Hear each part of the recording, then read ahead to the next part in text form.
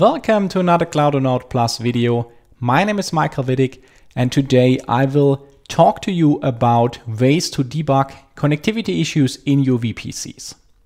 And this is going to be a refresher, which basically means that the capabilities of the AWS platform changed in significant ways in the past, so that we now have new tools that we can use to get the job done.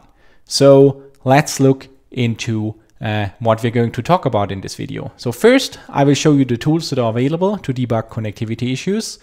And I will also provide you some tips that will help you to speed up your investigation. So how do you get the answer that you're looking for as efficient as possible? And last but not least, I also show you some pitfalls that I encountered working with those tools while I was searching for issues in my VPC setups. So those are the three things to expect from this video. And now we basically dive into the topic, starting with the VPC setup. So because I have to prepare something for us to kind of simulate different kinds of issues, so that's what I created. I have two different VPCs, VPC 1 and VPC 2, and they are peered using VPC peering. So we can talk to each other using those two VPCs. And I have those public and private subnets in each of the VPCs. I have one in availability zone A and then also one in B if needed. So this is just like the slimmest VPC setup that's possible to show you all the issues that I simulate for us. Okay, so what makes a subnet public? What makes a subnet private? So that's just a kind of a refresher. So a public subnet has a route to the internet using an internet gateway, while the private subnet doesn't. So that's kind of the differentiation between the two. And remember that subnets by default in AWS in a VPC are routed, so you can talk from each subnet to any other subnet within a VPC, because by default there is a route for that and that cannot be deleted. So that's something to keep in mind when we talk about networking on AWS. Okay, so that's the VPC I'm going to talk about. So when I say, for example, the instance in A public communicates with the instance in B private in VPC 1, then you kind of know how things are moving. So that's just something to keep in mind during this video. Okay, so what are the tools? So the tool that is around for quite some time is known as CloudWatch Logs, and it's still there and we can still use it. And the use case for flow logs when we use them to debug network issues is that we can use them to diagnose traffic that is rejected by a security group or by a network access control list. So those are the two use cases where flow logs are useful in our scenario. Besides that, they can be used for many more stuff. So you can analyze the network traffic that flows in your VPCs. So that's very helpful as well. But for our purpose, that's what you can do with it. The biggest downside of flow logs is that it can take up to 15 minutes until data shows up. And this is really like if you're debugging something, so you make a connection to another instance and then you have to wait for 15 minutes to really know that nothing appears, or you have to wait for a couple of minutes to see that actually something appears. So it's kind of tricky and it takes a lot of time just waiting for VPC flow logs.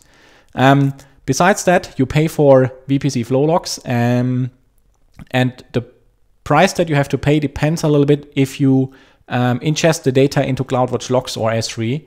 And depending on the service that you use to store those logs, you have to pay a different fee. So for example, I use CloudWatch Logs here. There you pay $50 per gigabyte that you ingest, and then $3 per gigabyte per month that you store. And depending on the traffic, that could or could not be like a huge cost driver of your architecture. So usually it is not a big cost driver. Okay, so that's the tool number one. And I guess that most of you already know it. But then we have a new tool available from AWS, and this is called the Reachability Analyzer. And the use case here is really exactly what we need to do. It answers the question, can A talk to B? And if not, it also provides us a reason why it's not working. And that's the perfect fit for our problem. The only downside I found so far is that it unfortunately doesn't work well if you have multiple VPCs peered with a transit gateway. So that's not going to work. So you cannot hop from one VPC into another using transit gateway and Reachability Analyzer still makes sense of that. That's not working. So I tried that. So that's why I peered the VPCs using VPC peering in that example. So keep that in mind. If you have an complex network architecture using Transit Gateway, then Reachability Analyzer is not as useful as you might hope it is. It still has some support, but it doesn't answer the question if two instances talk to each other, why it's not going to work.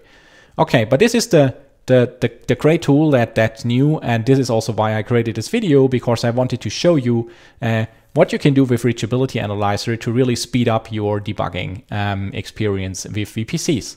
So that's it. I think the stage is set. So now I present you 3 different issues that you can encounter when you work with connectivity issues in a VPC. The first one is, I think, the most obvious one. And I just called this the problem where a security group blocks your traffic, or it doesn't allow your traffic. So you can kind of rephrase that in this way as well. So let me show you what Flow Logs can help us with this problem. And this is how it looks like. So this is the log messages that you will see in CloudWatch Logs from Flow Logs. And it contains actually quite a few of information in a way that is not super intuitive to use. So each of this line is a so-called flow log. And the important part here is that I actually filter for the destination address. So that's the IP address I talk to. And I also filter for the destination port, which is port 22 in my example, but it could be any port, doesn't matter. So, and based on this search query, which actually it looks very complicated, and you have to remember this whole syntax. So I will put that into the video description, and it's also in the AWS documentation. But basically with this query, I can kind of narrow down the problem, because I know I want to talk to this instance and it has this IP address on this port. And that makes it much easier to follow what's going on. And for us, the most important part is this second last column, which could be either an reject or an accept. And if it says reject, then that basically means that there was something blocking access to this IP address port combination. And this could be in a security group, could also be a network access control list. We don't know this by looking at the flow logs only. But every time you see a reject, you know that either security group or access control list block the traffic. So that kind of helps. But remember that it can take up to 50 minutes for the data to show up here. So let's look into what the new capability of the Network Reachability Analyzer can help us here. So it is a little bit, or the VPC console is actually quite cluttered. So you have to scroll down a little bit until you can find the new Reachability Analyzer. And here you can create a so-called analyze path. And what does it mean, analyze path? So I will open up the one that I created. You basically specify the source, which is an EC2 instance in this case, and a destination, which is also an EC2 instance in my case. And you can also specify a port, and then the Reachability Analyzer will figure out if that communication is going to work or not. And in my case, it's not. So the reachability status is not reachable. But this is not the only answer that you get out of Reachability Analyzer. It actually is more powerful. So if you scroll down a little bit, we get more information. It says that none of the ingress rules of the following security groups apply, and it already points us to the security group. So with the click, with a single click, you will see that this is the security group that was involved in the chain. And here we see the current inbound rules. And as we see, there's only one rule here that allows access on port 22, but only if you come from the Bastion host. So what I'm going to do is I will add a rule here that basically says I'm going to allow SSH traffic on port 22 from everywhere. So that's an easy fix, right? And I'm going to save that. And then I will return to the Reachability Analyzer, go back to my failing path, and I will rerun it, analyze path again, confirm that. And now it takes a couple of seconds for Reachability Analyzer to double check again your configuration. And after a couple of seconds, you will get the result. So let's wait for that. So great, Reachability Analyzer came to the conclusion that after our fix, we are now able to reach the destination, which is great. And if you scroll down a little bit, you get the whole path where that is involved, from the instance to the Elastic Network Interface to the security group outbound. Then we pass the access control list outbound. We pass in the other subnet the access control inbound, security group inbound to the ENI, and finally we arrive at the instance. That's a pretty cool visualization, I think, also to make sure that you understand what's going on. So that's the first case, and I think the information that you get provided by Reachability Analyzer is much more helpful to debug the problem and also to fix it. So that's pretty cool, and I like that. So let's look into another problem that can arise. The second issue that you are likely faced with when you debug issues with VPC connectivity is an access control list blocking the traffic. It could be either inbound or outbound, but whenever traffic leaves or enters a subnet, the access control list of that subnet is evaluated. So let's see how that looks like in Flow Logs and also how that looks like in the Reachability Analyzer. So let me start with the Flow Log. And this actually looks exactly the same as before with the security group. You will see a reject in the Flow Log. And this only tells us, again, either security group or access control list was rejecting the traffic. But we don't know specifically what the cause for the reject is. But still, we get some indication that something is wrong with either of those two. So let's look into a network reachability analyzer. So I again created a path here for us. So it goes from one machine to the other machine. And in this case, it tells us that it's not going to work because the network access control list does not allow inbound traffic from this subnet in this VPC. So that's again pretty specific. It already includes the link to the access control list. So we just have to edit it and then we will see if it's working. So let's look at the access control list quickly here. And here we find, okay, there are two deny rules that block the traffic from our subnet. So that's kind of an obvious issue here. We can easily spot that and remove the two rules and go back to Reachability Analyzer. And then let me rerun the analyzers. And again, a couple of seconds for Network Reachability Analyzer to do its job, and then we can see if it worked. Great, the result is already there. As you can see, the reachability status is now reachable, which means it works as expected. So again, if you scroll down, you get the whole path to just double check that everything works as expected. So that's great. So let's look at another issue that is a little bit more problematic. This time it's about a missing route. So this is more problematic to debug with the tool that we used before, and I will show you why. So let's switch to CloudWatch Logs here, and this is what you see in CloudWatch Logs for this problem. There's actually no reject in the logs, but you can see accepts. So from a CloudWatch Log perspective, it looks okay. It could be actually worse. It could also be the case that you would not see anything here at all. That depends on the route configuration. So from this perspective, it looks perfect, but it's not working. So let's see what the Reachability Analyzer can do for us here to answer that question. So I created another example, and this time it tells us that the route table does not have a route to actually make this flow working. And it again points us directly to the problem. So let me see what we can do here. So this is the route table. And now remember that we have two VPCs, VPC 1 and VPC 2, and they are peered using VPC peering connection. But when you peer two VPCs, you not only need a peering connection, you also need routes in all the route tables on the left side and on the right side. And here we actually miss a route.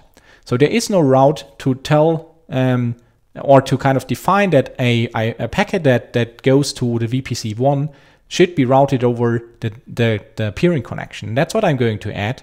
So the IP range of the VPC 1 is 10.1.00/16, and this should be routed using the VPC peering connection. And if I save this, the route is there. So now we can send actually back the response. So we will see if Reachability Analyzer also thinks that it's working now. And again, you will notice that it will take some time to update the reachability status. Great. Again, we received an update. It is now reachable. It's now working. We fixed the problem. So again, if you scroll down, you now see the full path. And this time it's a little bit more involved, right? Because we have this VPC peering in the middle here. So that's also pretty cool. And if you view the reverse path, then this is basically kind of the thing that was missing before. So the answer was not able to get back to us because of a missing route. So that's pretty cool. And I really like the Network Reachability Analyzer. It really provides pretty good, like I would say, explanations for why things are not working, and also like the links directly to where you can fix the problem. That's pretty cool. So 2 pitfalls that I have encountered. First, the flow logs don't really help you with missing routes. So they are really only helpful for access control list problems and security group problems. So if there's something wrong on the routing layer, then this is not a way to debug the problem. So you basically can kind of just forget about flow logs. They will not help you. And there's a pitfall with Reachability Analyzer as well that I encountered. So what I tried is I simulated the communication from a machine in A public in VPC 1 to A public in VPC 2. And it turns out if I use the private IP addresses, it works as expected because we have the peering connection. And then I switched to the public IP addresses of both instances. And then Reachability Analyzer told me that this is not reachable, which is not true because it crosses. I mean, if you go outside into the internet and it began back from the internet into the machine, then it actually would work. But that was not something that Reachability Analyzer would understand. So it doesn't really help you with public IP addresses. So that's at least what I think. But as long as you try to debug the network in terms of private IP addresses, it is the perfect tool for the job. So I highly recommend it. And there's actually a cost for the tool, and you pay 10 cents per query that you run. And I think that's okay. So there's no storage fee or things like this. So you really only pay for when you have a question and when you really want to debug a problem. So that's what I like about the Reachability Analyzer. Okay, so that's it. That was my refresher on how to debug network connectivity issues in your VPCs using the new capabilities that AWS provides us. If you have any questions or feedback for us, then feel free to visit community.cloudonaut.io and tell us your feedback. We are always looking forward to hear from you. So thank you very much for listening. We will see us in 1 week with the next video. Have a great day. Bye.